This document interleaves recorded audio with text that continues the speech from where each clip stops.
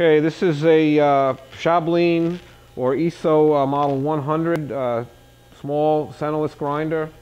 There is a spec sheet on this on our website. I am not exactly sure of the diameters or dimensions of the wheels, but they are small.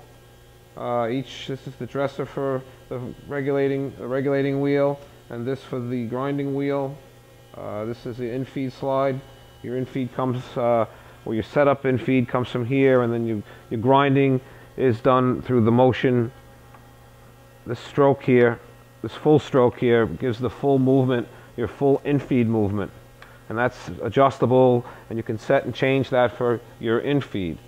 When we turn this on in the manual, in the automatic mode, there is a continuous cycle where this will continue to go around on a cam, and this will close down. It'll stay there for a second or two, and then it will open up again, giving the operator time to load another part. The dressers, when I run them, are controlled by these like speedometer cables. There's a separate motor for this down below, and when you want to dress your grinding wheel, you stick it into this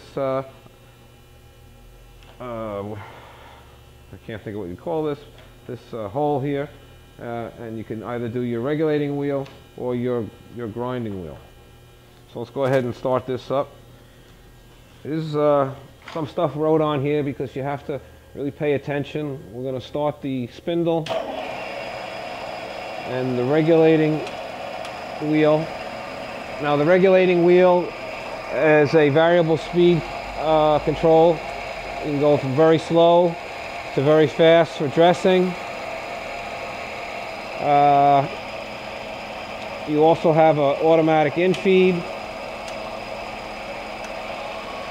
which you'll see now that this lever is doing the cycle on its own. There's a motor and a cam underneath them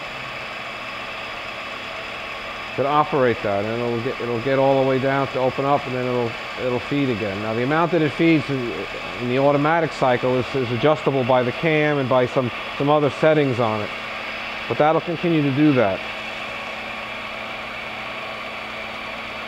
This dresser over here, if we wanted to show that dresser working, you'd want to make sure that you had this selector switch pointed at the diamond, and this, once I switch this over to the diamond, I will no longer have my automatic cycle here. That automatically cuts that out.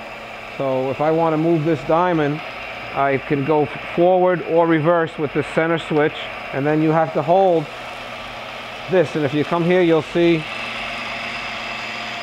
the diamond going across the wheel. In this case, this is a diamond wheel, and we wouldn't really want to dress it. And then when you want to reverse it, you reverse your switch and you go back.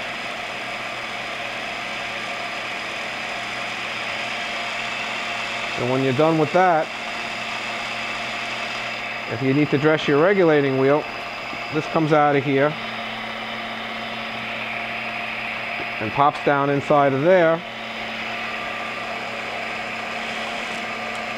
and you come across your stone wheel, and that's where, when you can turn your RPM up for a good dress,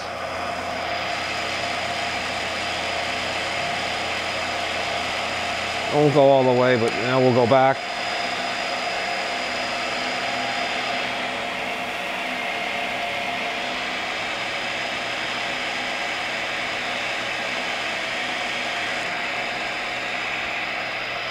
And that's pretty much the whole story.